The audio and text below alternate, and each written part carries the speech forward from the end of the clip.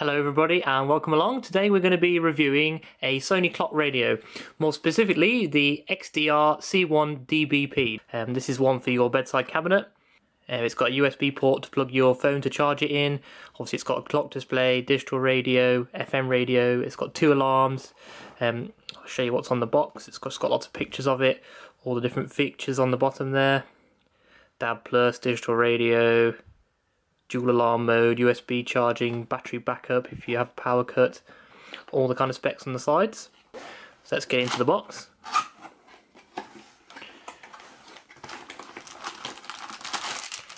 Little instruction manual, warranty information.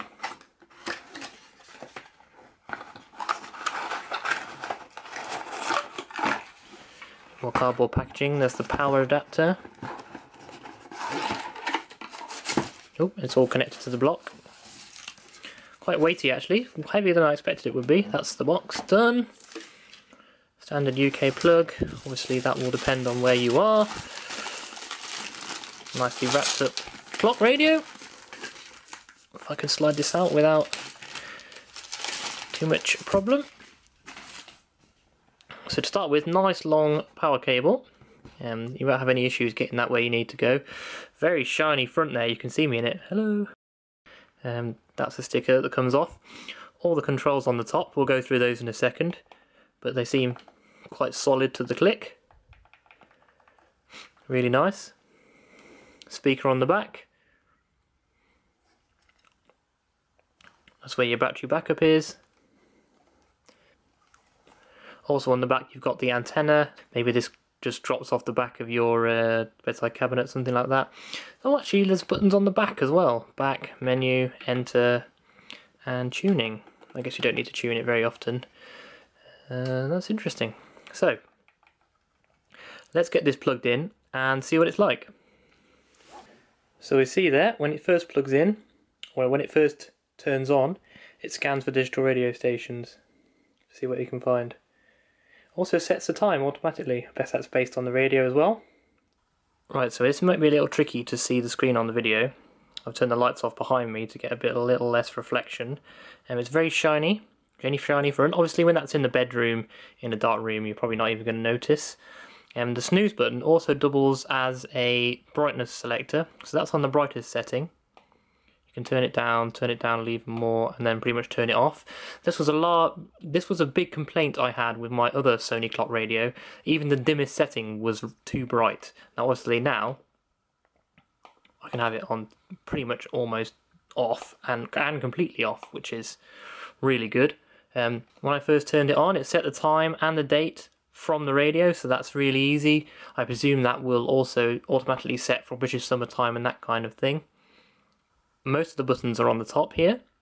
You can control alarm A and alarm B. So basically, with alarm A and alarm B, you could have, I don't know, you could have one alarm for weekdays and one alarm for the weekend if you wanted to set the weekend later, or if you need 2 alarms on the same day, or you can just have one that you turn on occasionally for that early start. When the alarm does go off, you can hit the snooze button and that will set you to snooze for 5 minutes. So I'll just quickly show you what setting an alarm is like. If we say hold down the A button for alarm A, it will allow us to set alarm A. Pops up at the bottom there. So first we set the time that it's going to be set for using the volume button and set buttons at the top. So let's say we want it for 7 PM. Then we hit the enter button, which is on the back. Then we set the minutes, we'll leave it at 0. Then we set whether it's a weekday or a weekend alarm, we'll call it a weekday alarm. And then we set whether we want digital radio or FM radio or a buzzer. We'll go with digital radio. And then you set what preset you want. So if you've got, say, radio 1 set to P1, radio 1 will come on. So I then hit enter. And then you set the volume that you wanted to come on at. So say volume 10. And then it's set. Now this alarm will stay in the memory, so you can turn it on by pressing the A button. And of course you can have 2 alarms set by pressing the B button, so there you have 2 alarms ready to go. This is very similar interface to the older Sony clock radio that I reviewed previously on this channel. Check out the link below in the description for that. That's more of a dot that allows you to play your iPod. Don't really need that anymore, so I've gone for a smaller model. I can't really show you the audio quality on this. For a start, I'll probably get busted for copyright on the music. Secondly, obviously it varies depending on your speakers at your end, so there's not a lot of point testing it. All I can say is for a box this size, it's really good quality, quite bassy. Obviously there's only a speaker on the back, and that's only a single speaker, but for an alarm clock, it does a really good job. I'm really impressed. As for the interface when changing a radio station, I'm on Radio X at the moment there. There's station backwards and forwards tuning there. And all you do is left and right. At the bottom there comes up the different radio stations that it's scanned. It automatically scans when you turn it on. So let's say we want heat. Sounds good. Go to heat, press enter. It tunes in and starts playing. So once you've found a radio station you like, you can hold down one of the preset buttons and that will set that as a preset, so you can quickly switch between them. Exactly the same thing applies on the FM radio. Hitting the tuning button scans left and right, and you can favourite them with the 1 to 5 buttons. On the back you also have a menu button, and that allows you to set a few different things. Set the clock, although that sets automatically from the radio. The time format, so if you like it, I don't know, seconds first. Same with the date. Beeps, you can turn beeps on and off when you press buttons. I've turned it off because it's very annoying. And that's it.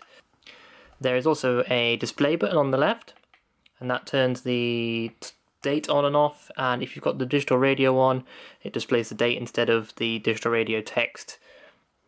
On the bottom left hand side here we've got a USB port, allows you to plug in your phone to charge it. So let me just test this with my iPhone cable. So there's one end into the USB port and the other end into the phone. And there it is, charging. So overall guys, would I recommend this alarm clock? I definitely think I would. It's really simple to use. Once you get used to the alarms A and B, once you set them for weekdays and weekends, you hardly even need to set them again. It's really compact, really solid looking, and the sound is really good quality.